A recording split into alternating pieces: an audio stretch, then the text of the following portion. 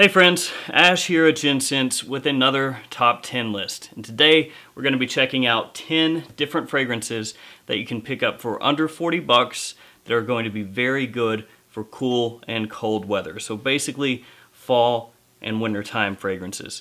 And do keep in mind that these prices are based off of how much I can pick them up for here in the United States. So these are cheap fragrances under 40 bucks, assuming you live in the US. If you live in Europe or Asia, wherever you might be, all of these fragrances might not be cheap for you. Some of them might be more expensive, some of them might be difficult to find. So do keep that in mind with this video, that I had to price these out based off of what I can get them for. We've got 10 fragrances to talk about. There's lots to go over, so let's jump into this.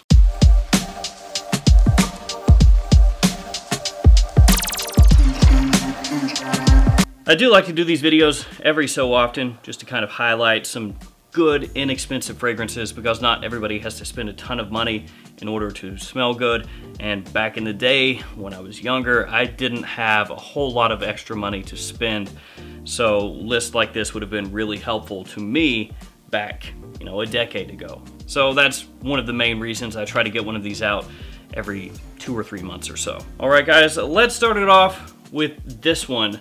Ferragamo Uomo. Now, the Salvatore Ferragamo Uomo line in general is a very good line for people that don't have a ton of money to spend, because now this line covers just about any situation that you would need a fragrance for, and all of them are fairly inexpensive. So this line includes Uomo, and then the flankers, Casual Life, Signature, and Urban Feel. So you've got 4 different ones there, and if you wanted to, you could almost break those out. Have this one be for fall, Uomo Signature for winter, Casual Life probably for spring, and then Urban Feel for summer. So Casual Life and Urban Feel, you could probably use those in spring or summer, either one.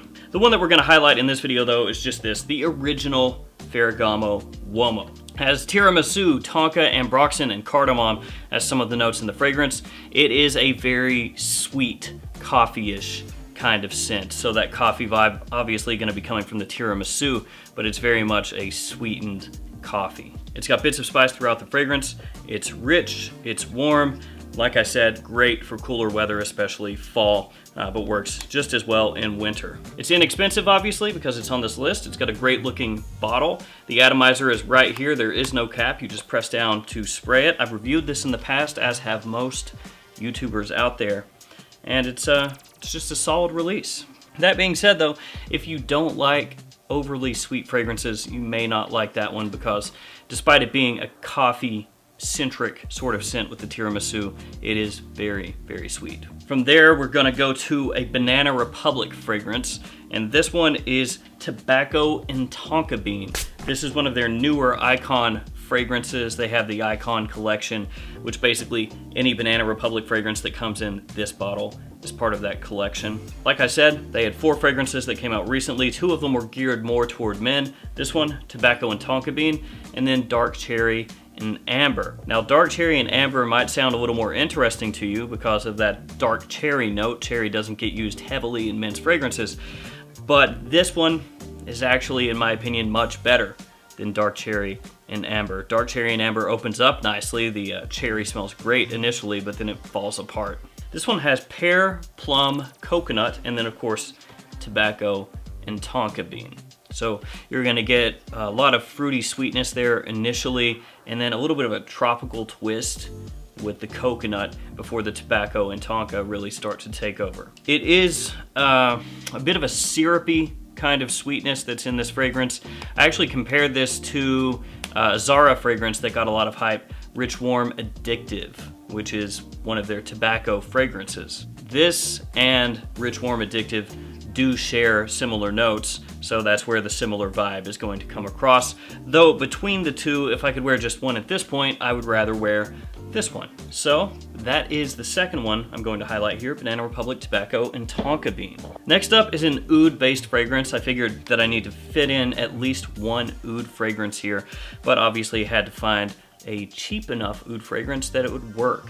And the one that I went with is this one, Vince Camuto oud. It has oud, cedar, leather, pink pepper, and amber as some of the notes in the fragrance. And if you look on Fragrantica, as of me shooting this video, there are only 46 votes from people on how good this fragrance is. And that tells you right away how successful this fragrance has been. It's been out for a little while now, and a whole whopping 46 people have voted, under 50. That being said, this is a nice woody fragrance. The oud is toned down and dialed back a bit. It's very wearable, very approachable. The oud here is not funky or aggressive or in your face. And to me, actually the cedar comes across a little bit more prominently than the oud does. That being said, you can still pick up the oud in here. Obviously, it's not going to be a natural oud, but it smells nice. Then you have a spice blend of saffron, nutmeg, and pink pepper in here as well that kind of works together with those woody notes. And there's also a bit of leather as well. It's one of the more affordable ouds out there. Really, Vince Camuto is an affordable designer line in general. Like I said, the oud is not aggressive, it's not in your face, so this could make a nice starter oud if you're not really accustomed to how oud smells, if you're not used to it, if you're unsure of it. A fragrance like this would be a good starter fragrance down your oud journey. Now, if you like more complex oud fragrances or natural oud fragrances, then you probably won't like Camuto Oud, but I think that it's a really solid, cheap fragrance, and like I said, it's a good one to get you started on oud in general, and a great fragrance for cooler weather. Next up is a fragrance from Guess. It's Guess 1981 Los Angeles. It's got amber, tobacco, plum, pepper, and ginger as some of the notes in this fragrance, and a lot of people have compared this to Versace Eros and said that this is just straight up a 100% clone of Eros, and it is not a 100% clone of Eros. It opens up with plum, mint, ginger, and pepper, so you've got this interesting kind of contrast in the opening. You've got some freshness, some sweetness, and then you've got the rich, deeper plum, and that all just kind of melds together when you first spray this on. Now, that being said, the longer this is on your skin, the more it dries down, the closer it does get to Versace Eros. So while this isn't a straight up 100% clone of Eros, after the opening, as it dries down, it is going to remind you of Versace Eros. It has good performance, lasts for a long time, but it's not as loud as Eros, it's not quite as in your face. So if you do like that Eros DNA, but you want it with a little bit of a twist and maybe not quite as loud, definitely check that one out. And also, Guess LA is cheaper than Versace Eros. Next up is this one, Mandarina Duck Black. I've actually had this for years and just never brought it up on the channel until now. At least, I don't think I have. It's got tonka, vanilla, tangerine, and sandalwood as some of the notes in the fragrance. And the two most prominent notes are going to be the vanilla and the tonka, kind of melding together. Those two notes are used constantly together and they work well. It's sweet, it's semi-creamy. At times it comes across with just a touch of powder from the vanilla. Through the mid, there are some florals that come into the fragrance, and you've got a little bit of spice all throughout the life of the scent as well. This is nice quality for the price. It's actually really nice quality for the price, because this is one of the more inexpensive fragrances in this list.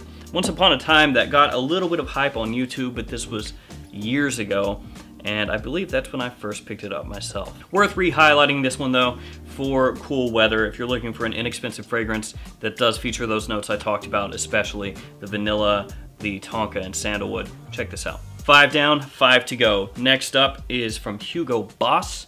It is Boss Bottled Intense Eau de Parfum. This has apple, cinnamon, vanilla, and clove as some of the notes in the fragrance. This does retain the DNA from Boss Bottled, which is one of the more popular designer releases over the past few decades. So this DNA has been everywhere.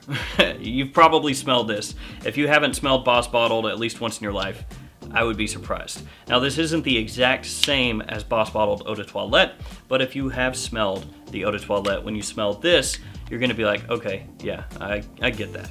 It is exceptional for fall time, just a great fall fragrance, works great in winter as well. Some people will say that it smells like an apple pie, like a warm apple pie. To me, it comes across more like apple spice, not necessarily a baked apple pie, but I 100% understand where people are coming from when they say that. It is definitely sweet, but not overly sweet, and the fragrance comes across very comforting to me when I smell it. It's a very comforting type of scent. It does have a little bit of a woody base that you'll pick up as this dries down, but really the thing that people will remember most from that is that wonderful, rich apple spice. The only drawback for that one really is the fact that it's extremely popular, that DNA, the Boss bottled DNA. Next up is one for my clone boys. Clone boys, that's the new term for everybody that likes to roll with clones. You're the clone boys. This is Armaf Craze. Now, just to make sure there's no confusion, this is Armaf Craze. The original Armaf Craze Fresh is complete and utter garbage. It's a dumpster fire. It is trash. Do not buy Armaf Craze Fresh. Armaf Craze Blue also sucks. That is a terrible fragrance. Don't buy that fragrance either. But this is the original Armaf Craze, and that is the one that you should maybe check out because the others are absolutely horrible. To be fair though, I haven't smelled Armaf Craze Noir, so that one might be alright. But with the track record of Armaf Craze, I don't think I'm gonna be buying it. And one more thing, this happens with Craze bottles fairly often. You'll see how this looks, a little collar right here. Watch this. Oh, the whole thing came off.